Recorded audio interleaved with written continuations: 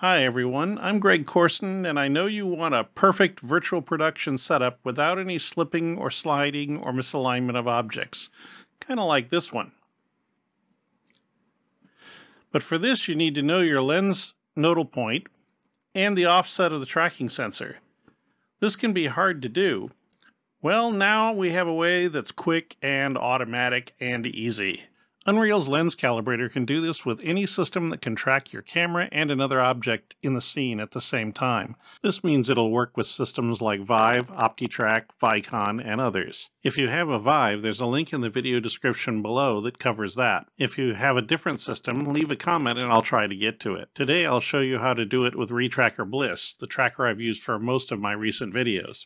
If you're interested in getting a RETracker Bliss, just follow the link in the description below to get to their website.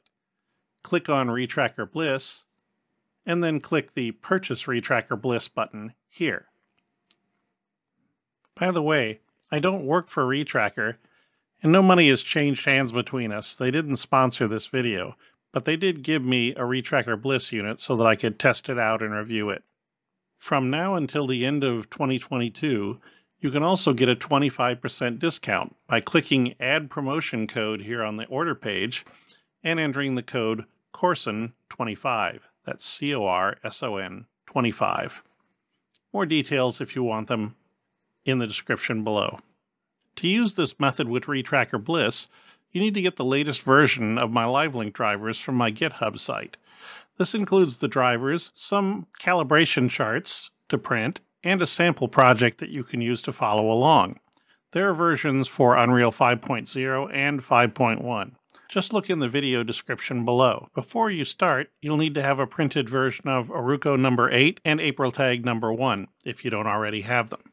These are included in the package. This tutorial will show you how to make a lens file you can use in any of your other projects. Remember that if you have a lens file for Unreal 5.0, you can use it in a 5.1 project, but not the other way around. So if you use multiple versions of Unreal, you might want to start by making your lens file in 5.0. If you use this in a 5.1 project, it'll automatically convert. The first part of this process is to use the Unreal Lens Calibrator to measure your lens distortion. I've already done a couple tutorials on this, so I'm not going to bore you by repeating it here. If you don't know the procedure already, you can check one of the two links below for how to do it. As you can see here, I've already got the lens file with the calibration for my lens, the distortion parameters, camera intrinsics, everything but the nodal point offset, which is what I'm going to show you how to get now. If you've struggled with this before, you're going to love how much easier this is. So here's the setup. The first thing I'll do is open up my lens file, and then I'll go back to the outliner here, find the video input for the lens file, and connect it up. And then we'll go back to looking at the lens file again. Now you can see, here's the view from my camera, and I've got the Aruco tag sitting on the floor here, which is going to mark the center of my studio. Then if I tilt the camera up, you can see the AprilTag number 1 sitting on this chair. Now I have to set up RETracker Bliss so that it'll track both the camera and the tag. I'm going to use their nice settings program here to do it. Remember that although I'm using RETracker Bliss, you can do this with other types of tracking sensors. You just have to be able to track two things at the same time, the camera and something else. So to set up RETracker, I'm going to enable tag tracking here by clicking. The other thing is it needs to know the size of your AprilTag, and for me it's 21.4 centimeters. That's already set up. And I'd recommend leaving tag marker at 1 and tag camera ID at 101. Then I'll save it. Now I can just start RETracker Bliss. And you can see it's running 500 frames per second. The Live Link is connected to port 50,000, and it's detecting tag number 1. If you don't see it detecting your AprilTag, you may need to move the camera a little bit to make sure that the tag is in view. When this changes to 1, you're all set. You should have already set up your Live Link to use the Bliss, and it should look something like this. These two lines here may not appear immediately, but once RETracker Bliss starts, they should come up and change from yellow to green, showing that they're working correctly like they are here. The last bit of setup is to make sure Unreal knows the size of our AprilTag and our Aruco tag, and that's pretty easy. And start by clicking on the AprilTag, and you'll see in its details is a number tag size. Now my tag was 21.4, so it's already set correctly. You want to measure the size of your tag as accurately as you can. That'll affect the results if you don't get it right. Same thing for the Aruco. You click on that.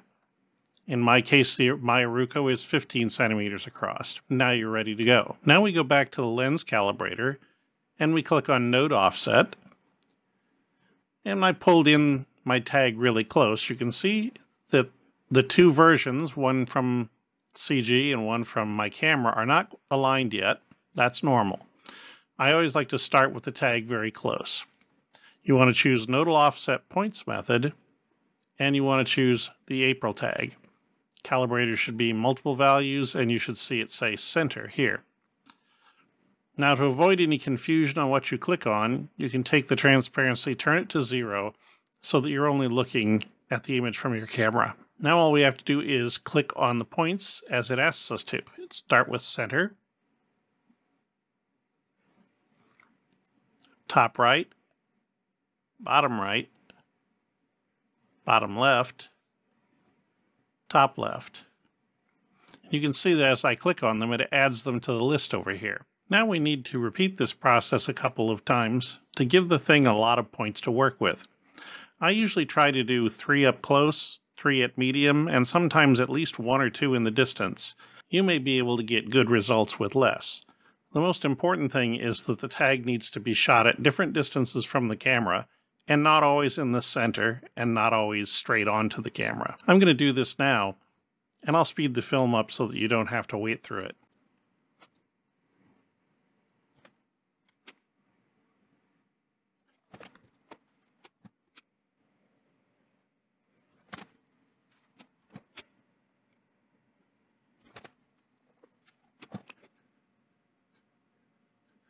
Now you can scroll back up and set your transparency to 0.5. Then scroll down and click the Add to Nodal Offset Calibration button, which will add all of these readings to your calibration. You'll see a dialog like this one, and the reprojection error normally seems to be 0. Now you can see that the CG tag has kind of jumped on top of the real one.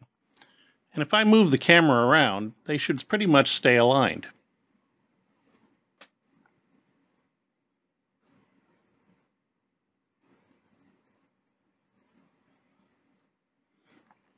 You can do some further testing by moving the tag further in and further out and see if it stays aligned in all cases.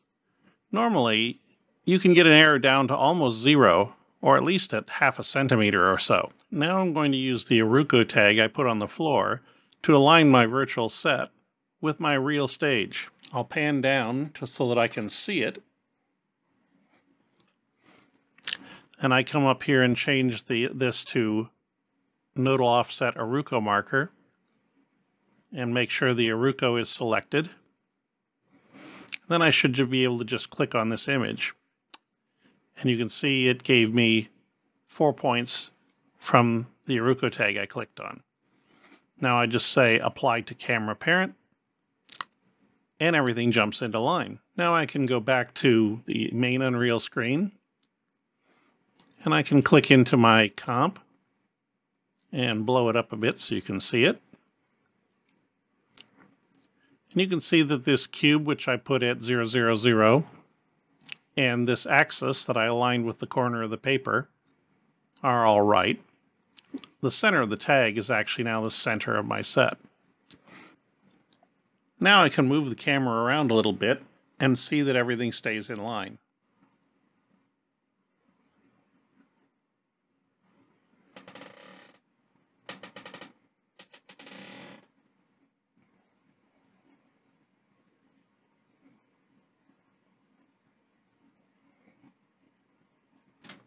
As you can see, it's holding pretty accurately. It's always a good idea before you start this process to have at least a rough idea of your nodal point offset, so that you can see if these numbers coming out here make sense. Normally, if you get a bad result, they'll be off by quite a bit. And you can usually tell if the result is good or not just by panning the camera around as I did earlier. If you're not getting the right results, you can do some more clicks on your AprilTag and add those to the nodal offset calibration to kind of refine the results. And if you find that it's just kind of going completely south on you, you can go back to the lens panel, click on one of these nodal offset numbers, and then click this trash can, and it will throw away all the images that you've captured so you can start over again. Now for the last double check. We'll go back to the Unreal scene view, and we'll click on the composite and bring up a larger version of it, and then bring up the calibrator again. You can see here that these two images aren't quite the same.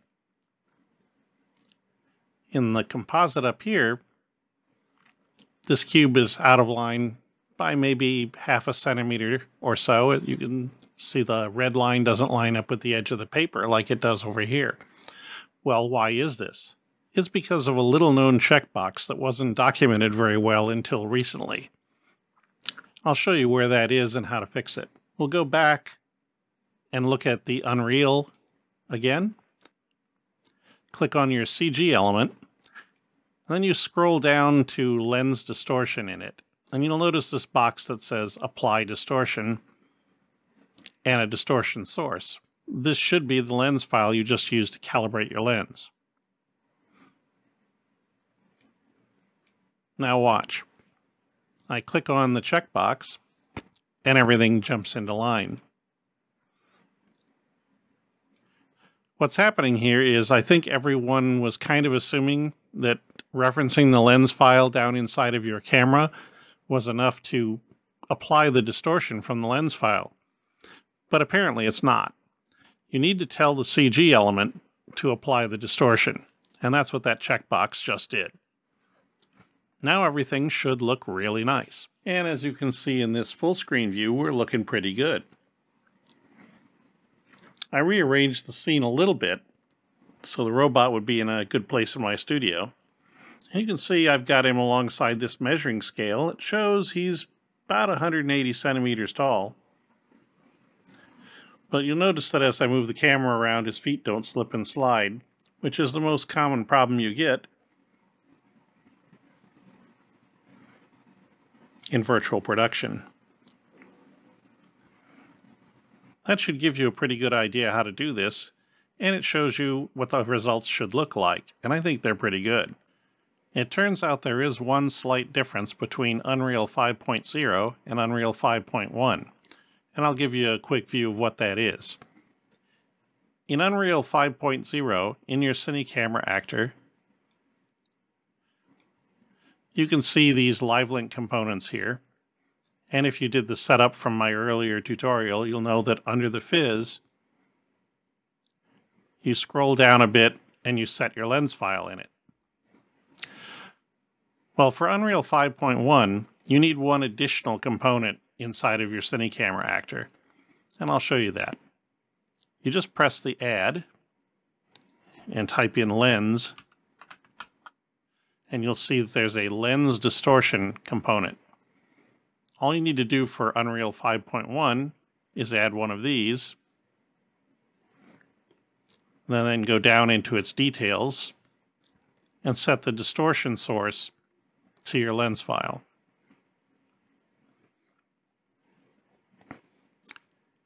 And click Apply Distortion. And just like I mentioned earlier, you need to also set this up inside your CG element.